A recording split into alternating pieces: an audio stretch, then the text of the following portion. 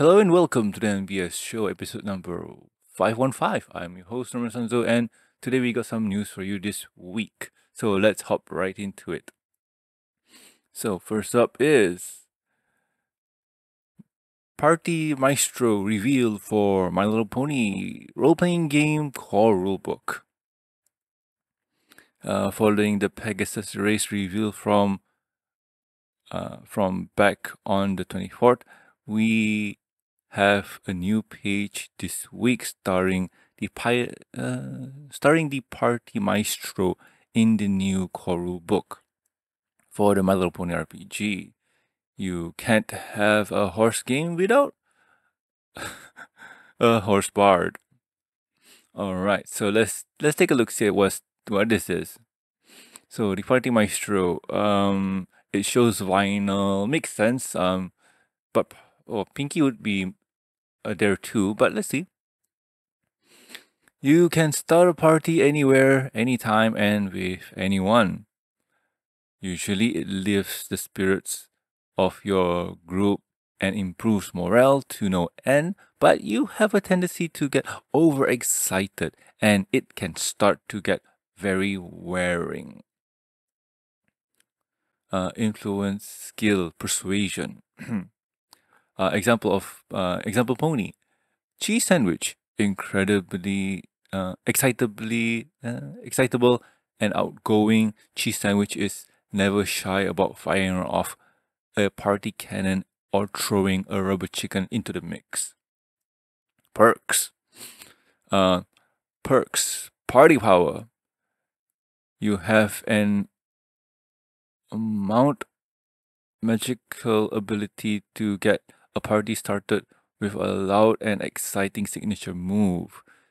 It may be firing a confetti cannon from nowhere, conjuring a few crate of bubbly fizzy drinks, spontaneously covering an area in decorations, or even getting everyone in the area dancing. You can use this ability 3 times a day, and when you do, not only does the party begin, but the group gains a friendship point.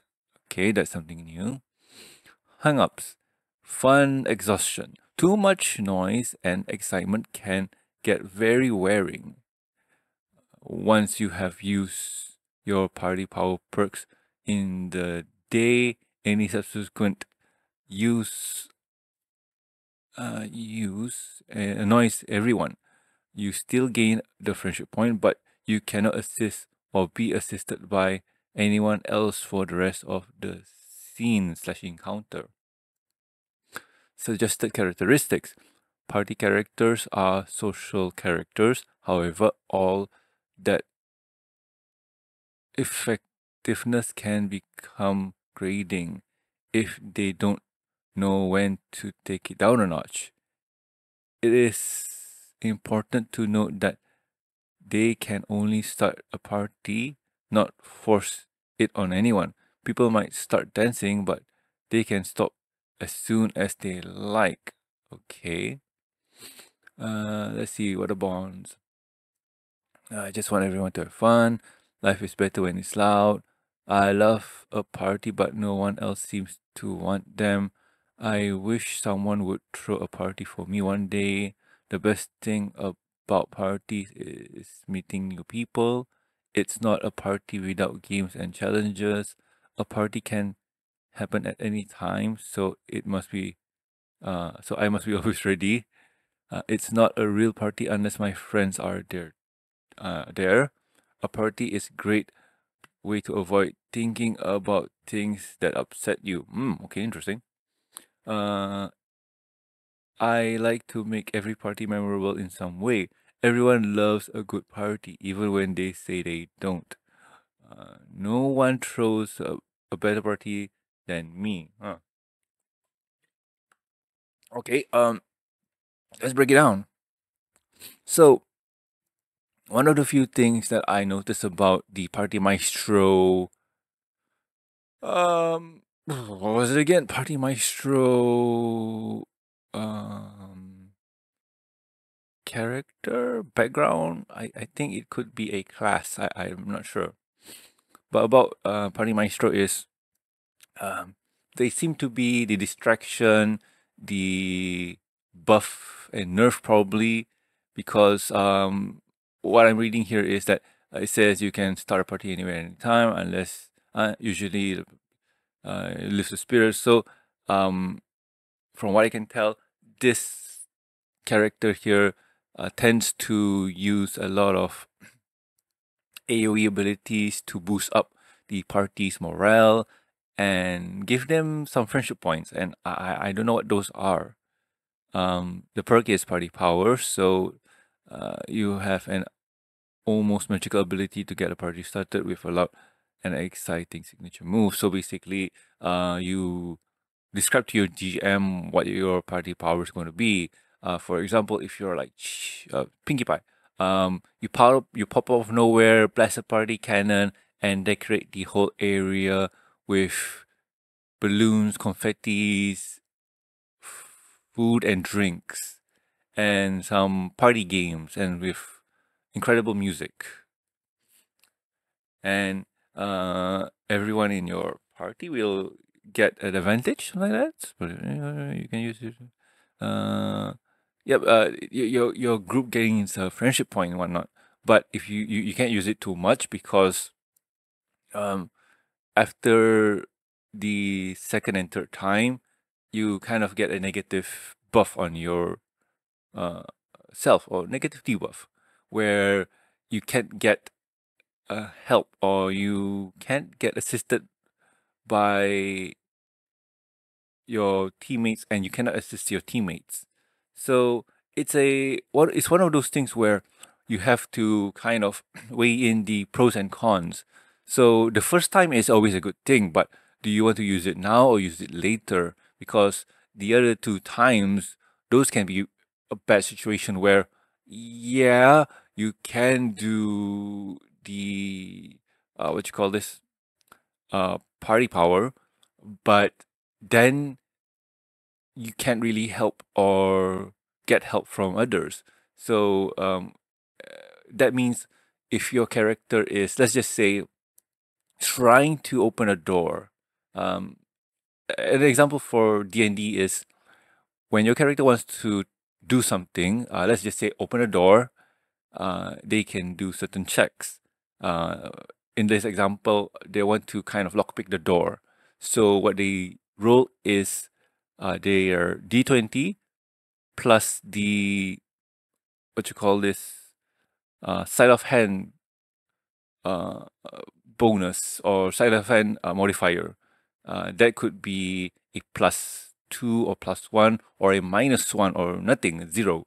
So you just roll d20 plus your sleight of hand modifier, and that's the result.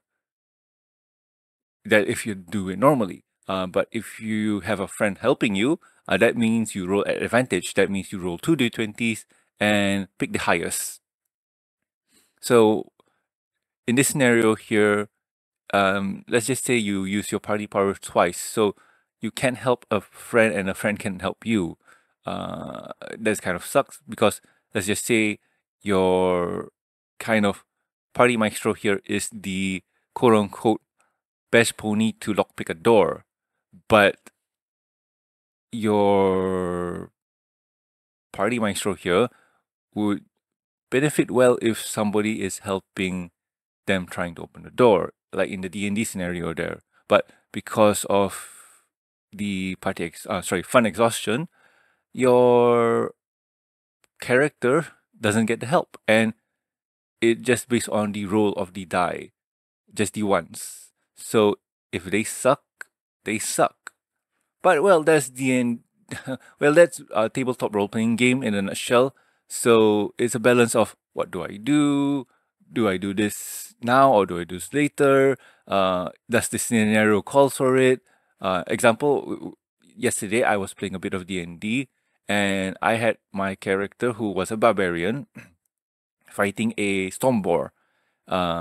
His life point were down to 22, and one of the things was if my character were to swing on the boar and it hits, I'll get a crackback, or I'll get damage for attacking it because of its storm hide.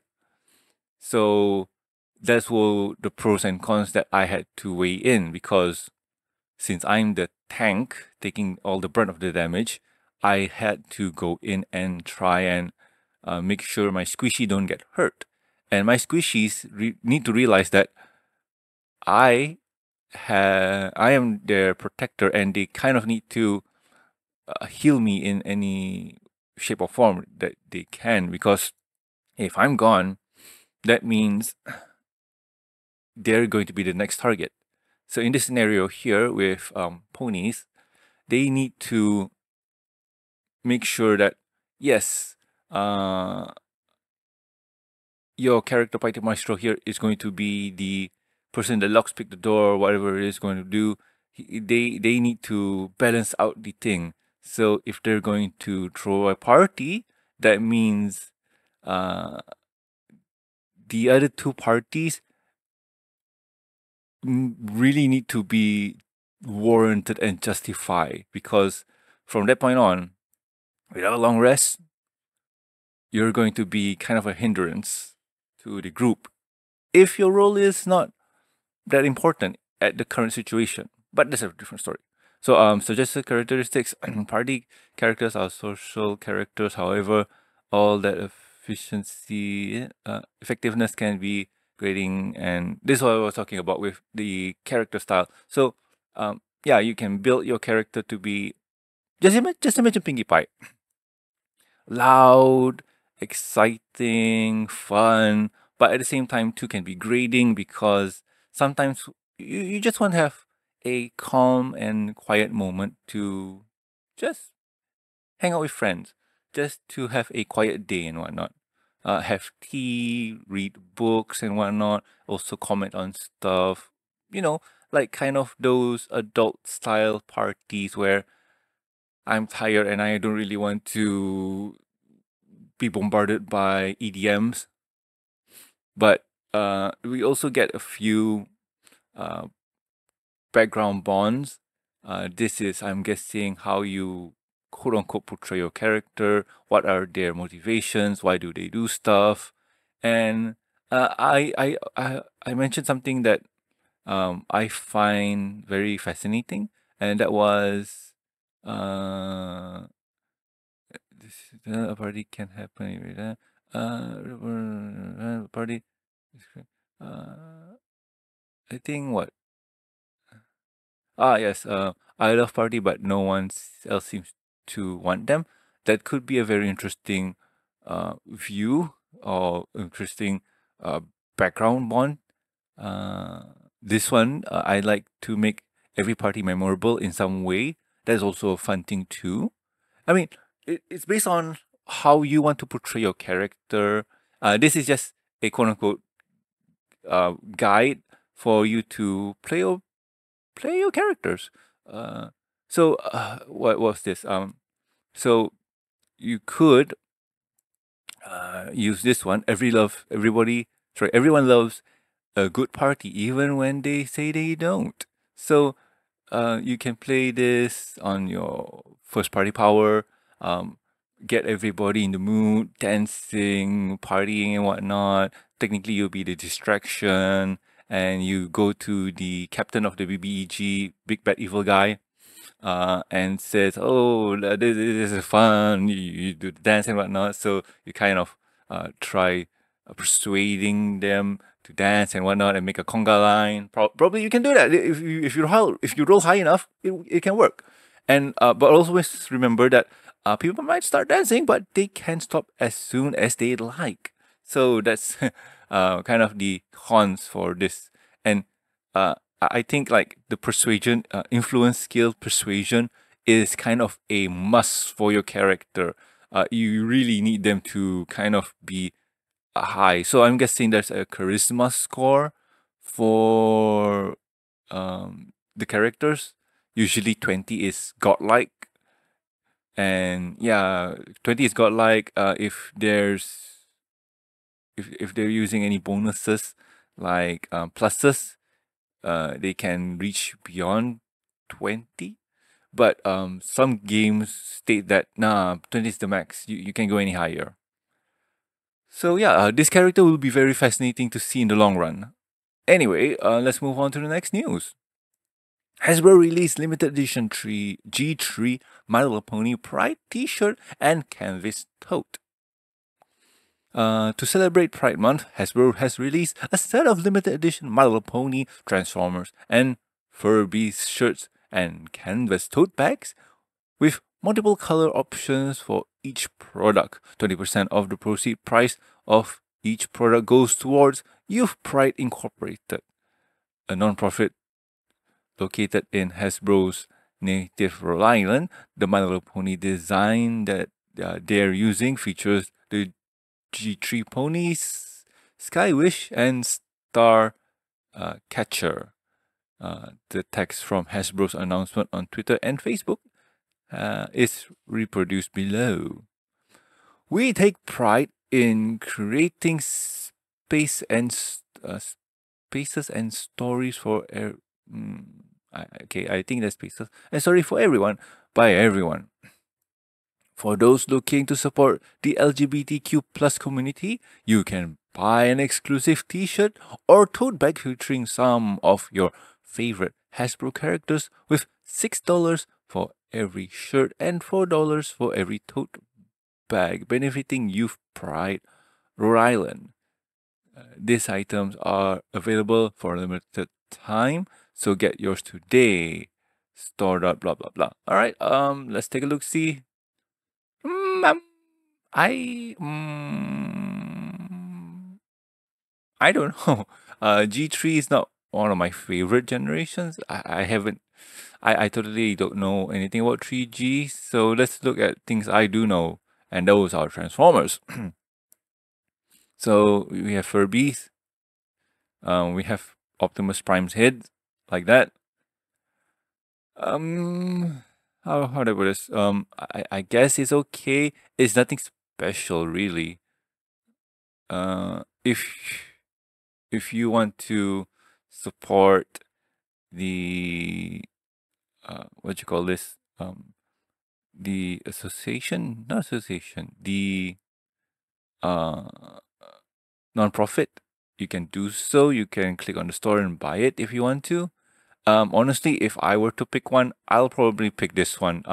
The Optimus Prime hit tote canvas tote bag. It looks nice. The colors match really well with black, and technically everything matches well with black. So yeah, that's where I'll put my money in if I were to buy something from the store. So let's move on to the next news. Next news is more IDW and the summer connecting covers by Jack Lawrence revealed. The remaining two covers for IDW's and the Summer One Shot comic are now available following the reveal of the My Little Pony and Sonic Connections cover earlier this month. The two new covers featuring the Turtles and Dungeons and Dragons slot in left and right of the My Little Pony cover. All four connecting covers were illustrated by IDW artist Jack Lawrence, who was illustrating the interior of the Dungeons and Dragons and the Summer comic. So let's see. I think this sounds good example to start. Let's see. Ooh, oh, that's huge. So we see the turtles having their beach fun thing, connecting with the ponies, and then Summer D&D, and then Sonic, and we see the what is it? Okay. Let's see if I can scroll here. So we see Sonic coming in with some dust clouds here, going through the turtles, then the ponies, then to Dungeons and Dragons, and so on. Yeah, this looks good. I got nothing bad to say. The connecting cover looks awesome. Oh no, sorry, the connecting cover looks awesome. And one thing that is a bit how do I put this? One thing about the comic that is a downer is that it's not a huge crossover, in world crossover, whatever it is. It's just a one shot independent story. It's just the cover. So yeah, I mean, it's all good, I guess. And we get to see. Well, we got no idea. What is the story going to be about and whatnot? Like I guess we have to, go check it out ourselves. I know I will when the pony issue comes out. So yeah, that's what I'll be doing. Yeah. I guess this is one of those cross promotions for people who are into all of this. I'm not sure. Since it's a one shot, I guess this is a good place to start. So anyway, let's move on to the next news. IDW Publishing to release series based on My Little Pony Tell Your Tale, apparently. An article in the June 2023 edition of the magazine Licensing World apparently to claim that IDW Publishing, the company that produced the official My Little Pony comic, will soon be releasing a new series based on the My Little Pony Tell Your Tale. Oh boy. Celebrating its 40th anniversary this year, My Little Pony has dropped brand new content and open immersive LBE location-based entertainment attraction, including the co-branded Transformers and My Little Pony play launch. IDW continues its 11-year run of My Little Pony comic based on the new Netflix animated series Make Your Mark, and will soon release a new program based on the YouTube series Tell Your Tale. Since launching in 1983, My Little Pony has captured its this is a bit too odd since Riley Farmer, the editor of the G5 My Little Pony comics, has previously stated that there are no new My Little Pony comic series to be announced this year, which would seem to be contradicted contradicted the soon part. The use of the word programming is also kind of weird, but that's how they wrote it, and it's all we have to go off now. Go off at the moment. So this is interesting. So based on Riley Farmer, who was the editor for G5 Comic, he says no, there's no new pony comics coming in besides whatever we've planned. This is kind of something new that is unplanned. So this is one of those things where I'm guessing, if I would be bold enough to make an assumption or guess, is that this is going to be one of those comics, or yeah, I'm gonna guess that this is going to be one of those comics where it's just a screen cap of the YouTube series with text overlay and just basically put into comic form and published by IDW. Technically, nothing new is made by the crew. It's just screenshots and speech bubbles being created, which kind of makes sense if you're trying to comic to create a comic version of the things that are available on the YouTubes. Makes things a bit, I won't say easy or interesting. I mean, it just makes things convenient for people who don't want to watch it, but also how is this going to be released? What's the quality going to be like? And why would I buy something that is already free online? You know what I mean? So if it's that, then I guess it's okay. I don't know. I mean, I'm not. I should whatever. So yeah, if that's the case, that'll be very fascinating and interesting to see. Last news on the week or for the week is a giant pile of Trixie plush incoming from Symbiote Studios. Back in March, we had the reveal of both Lyra and Trixie plush from Symbiote Studios. These guys are coming in with some super high quality ones. If you miss their main 6 offerings over the past few years, today they tease the giant pile of Trixies, and on their Twitter page, apparently she's on the way.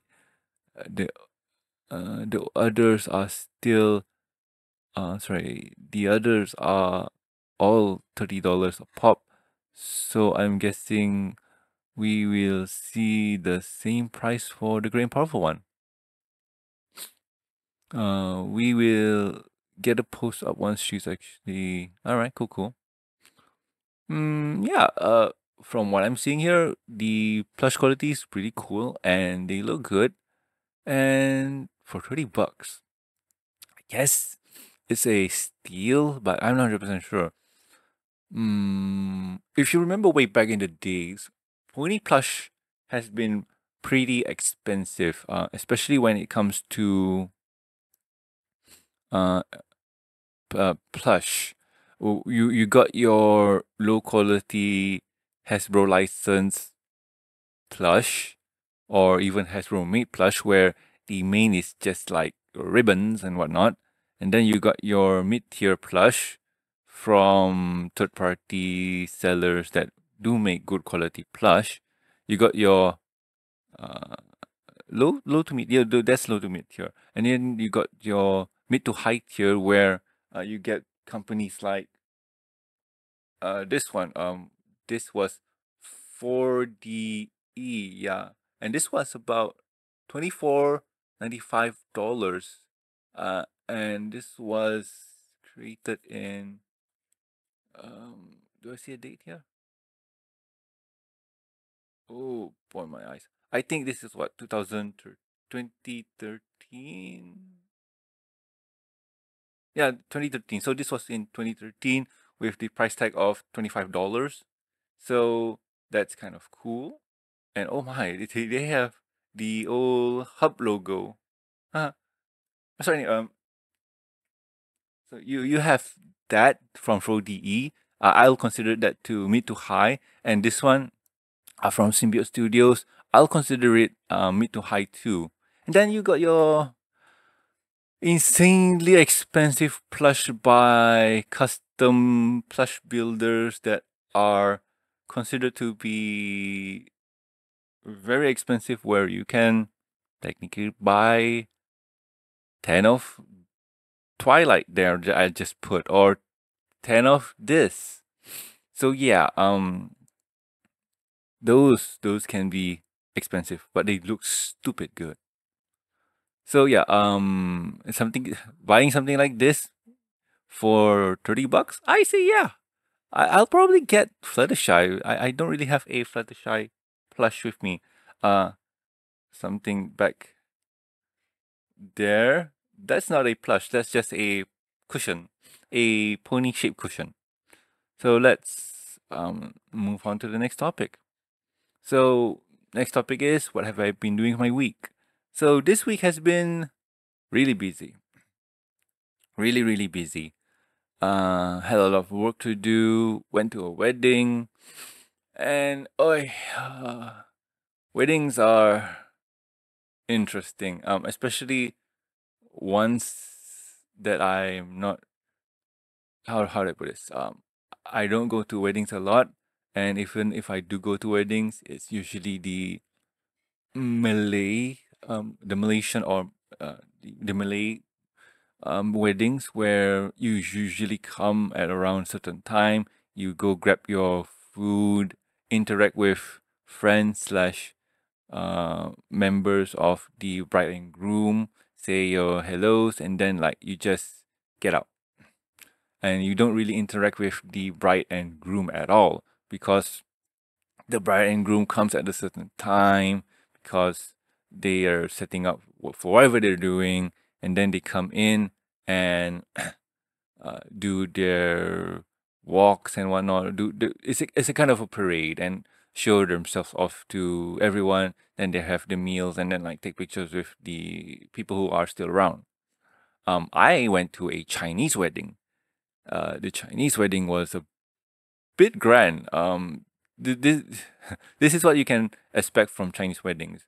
They usually rent out a banquet hall from a restaurant, and they have their food served in courses. I think um American weddings are almost the same, where you have your starters, main, and dessert, but it depends on how many mains you have, like your first main, second main, third main, so on, blah blah blah. And my table was not privy to that because I was eating with people who, let's just say, uh, they wanted to have uh, halal food.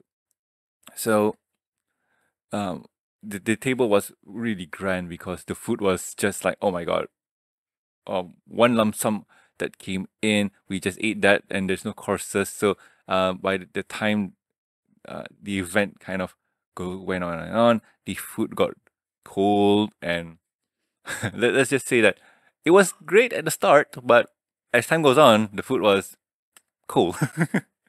But no, the environment, the setting, it was pretty fun. Like I've went to, I think, just this will be my second Chinese wedding, and it was amazing. It was amazing. The bride and groom came to our table. We toast them and so on. It was really fun. It was really fun. Um, Other than the wedding, I play D&D. I told you the story about my barbarian character, so yay, that's about it. Other than that, nothing much. Didn't play Magic because wedding. Needed to buy this shirt specifically, and I feel like this was a good investment. It was on discount, so yeah. I have a nice shirt to go out and do stuff with, and I can wear a t-shirt beneath it, and I look young. God damn it. So anyway, I guess that's about it. So let's wrap things up. Yeah, let's wrap things up, please. So if you guys have any questions, concerns, or suggestions for the show, you can contact us at thembshow@gmail.com.